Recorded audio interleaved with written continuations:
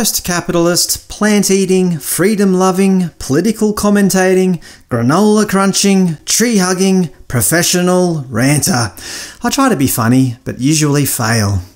That's my new Twitter bio. Yes, I am now a tweethead, @RantAustralia. They wouldn't allow @DailyRantAustralia, as that was too long, but they gave me a recommendation of Rant Australia, and I thought that sounded pretty cool, so I kept it.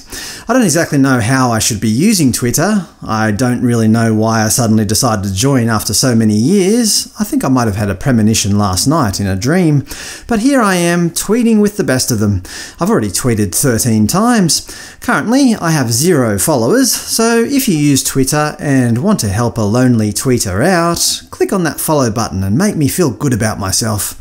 Some of you might remember me bagging Twitter in the past, and pretty much promising that I would never join, but clearly I spoke too soon.